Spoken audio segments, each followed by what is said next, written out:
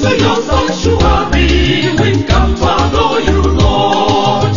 Into your sanctuary, we've come to adore you, Lord. In adoration and praise, we glorify your holy name. Into your sanctuary, we've come to adore you, Lord.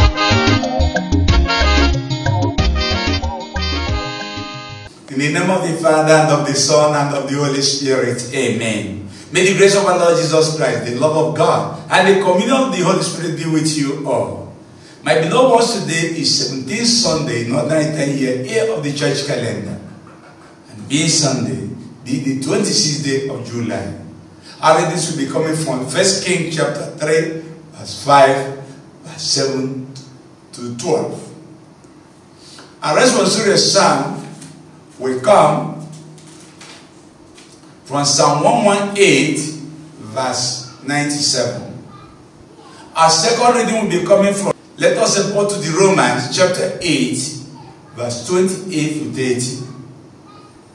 Our gospel message will come from Matthew Gospel, chapter 13, verse 44 to 52, but we'll take the short version of that. The theme of our message today is the ultimate value. The ultimate value, the supreme value is Jesus. He said the kingdom of God is like a hidden treasure in a field. And somebody discovered this treasure in the field and went and sold everything and bought that field. Singleness of purpose. He sold everything he has to purchase that only one field. The ultimate field. The ultimate value. The supreme value. The all-encompassing value. And he said again, that the kingdom of God can be compared to a man, a merchant, looking for a costly or a very costly pure. And he saw one, and just concealed it, and went to him, and sold everything he had, and came and purchased that very great pure. Christian life is that you must abandon your old way of living to embrace the new gospel message. The new life. It's absolute, not partial. And if you don't abandon your old way of life, you can never embrace the new life. If the old yam you planted doesn't decay, doesn't finish decaying, the new yam will never come. If your old way of life does not go, the new life will not come. And that's why Paul said in 2 Corinthians 5:17, once in Christ you become a new creation. The old self must disappear. You become a new creation. And that's why Jesus said, I am the way, I am the truth, I am the life. No other way, no other truth, no other life. The ultimate truth is me. The ultimate way is me. The ultimate life is me. And that's why Peter testified, said, look, of all the men given to man, the only one that can save the name of Jesus. So the kingdom of God is a hidden treasure. And it's the ultimate value. When you discover it really, you will discover that nothing values more than what you had. And that's why Jesus was able to tell us in John Gospel chapter 8 verse 12, I am the light of the nation. Anyone who follows me can no more walk in darkness. He will have the light of life. And that's why Jesus goes for that, to make us to see the need for us to be in him.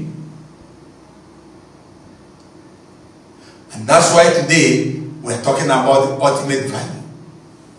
People who discover it never goes back.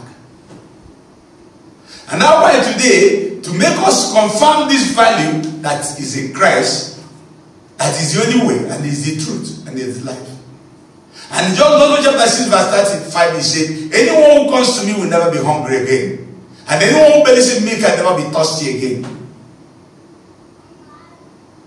So he's telling you, assuring you that this is the end apex of everything.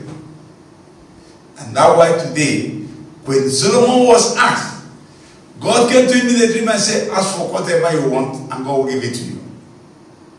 And he said of Solomon, asking for treasures, asking for riches, asking for the enemies, life of his enemies, asking for himself, long life, and this he said, Lord, give me the wisdom to be able to serve others.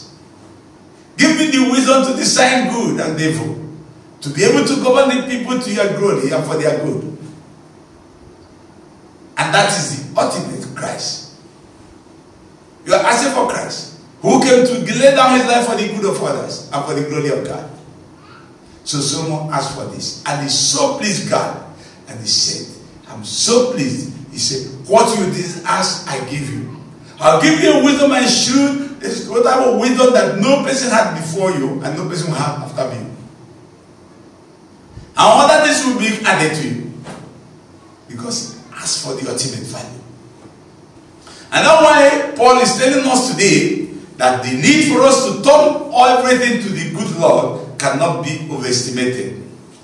Paul is telling us the secret of living. When he was writing to the Romans, he said, we know that by turning everything to the good God, cooperating with all those whom he loves and those whom he chose, and those who are sharing in his own way, when he is called according to his purpose, by surrendering everything and cooperating with all who are in the same way of life with you, and who are chosen for this very single purpose of living their life for the glory of God and for the good of others, and also whom he has chosen, intended for this very purpose.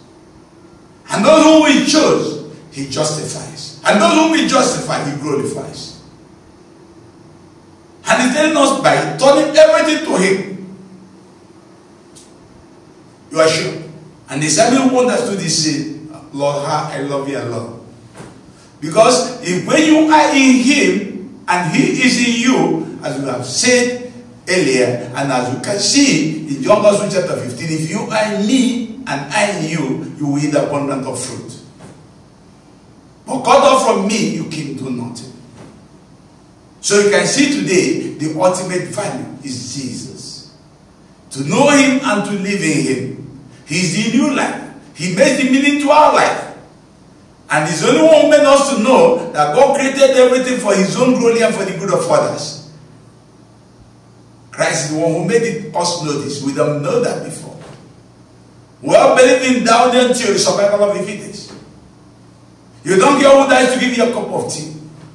But Jesus has made us to know the meaning of life, that God created everything on this earth for the good of others. And it's only single purpose for what we are creating. May we ask God to give us the grace to understand this ultimate value today, this supreme value and this supreme culture, and embrace it and attain the purpose for which God created all of us. We add this through Christ our Lord. May the blessings of Almighty God be upon all of us, and of the Father, and of the Son, and of the Holy Spirit. Peace be with you all.